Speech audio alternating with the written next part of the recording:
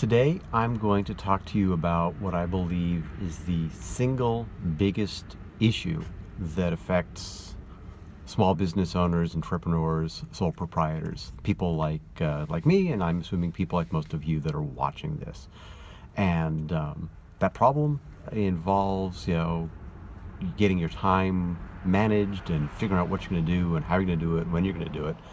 And that problem isn't Facebook. It's one of the symptoms, is part of it.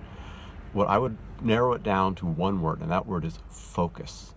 When you're working for yourself, or it's just a couple of people in a company, and you've got to figure out what do you have to do, what's going on, what's the priority.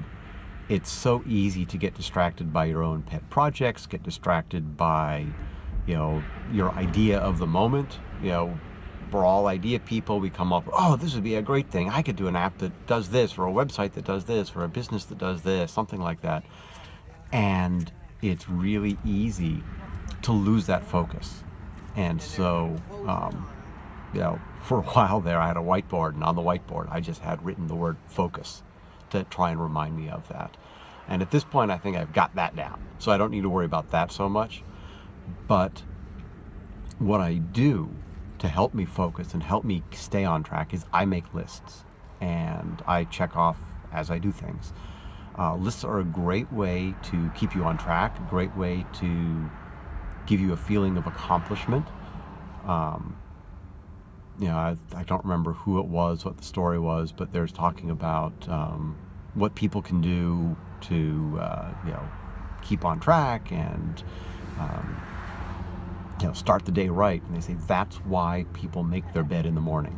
Because think about that. Let's say you had a checklist, and your checklist was, first, number one, make my bed. Number two, call this customer. Number three, finish this project. It's like, those are some really hard things to do. But your number one, make your bed. That's easy. So you start your day with an accomplishment. You check something off, and you've at least made progress before you've gotten to work. And it could be, another thing in the morning might be, go for a 5-mile run, or a 20-mile bike ride, or a 2-mile walk, or something like that. Do push-ups. So you've got some personal things in there that are not insurmountable, that aren't dependent on, oh, well, the customer didn't call me back, or I ran into a problem, and there's a bug here, and I can't finish this, and this thing broke, or whatever. So you can get started with some really good, nice successes. So whether you make the list on a piece of paper, I like to use my phone. I've got, I use the to-do list thing on the phone. I can't even remember what the app is called that Apple has. I've got an app on my iPad that helps me keep track of projects and things that need to be done for them that I use for more long-term global things. But you gotta have some way of maintaining focus and staying on track.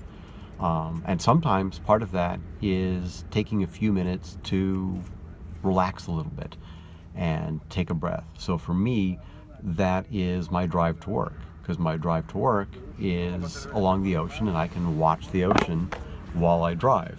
And so, I don't know if you've been hearing in the background, but this is what I've been driving next to and watching and seeing and stuff like that. So I'm parked along the side of the road now, but you can see it's a really nice view. You can hear the waves crashing, and it can be relaxing. Just sort of, if you're stressed out, you can come here. I can walk here from work. Right now I'm about 3 blocks from my office, but it's a really, nice, calm, serene place.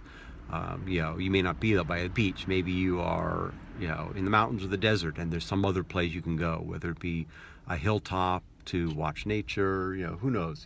Everybody's different. For a while there, going for a drive was my calming thing. I would take my Corvette, and I would drive up that hill along the coast road, and I would go all the way along up to the top.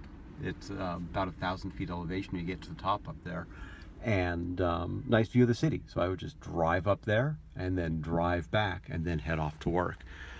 That's when I had a job that I was working the second shift, so I was showing up at work at 2 p.m. to start my day. And so I'd have lunch, I'd go up there for the drive, and I'd go to work.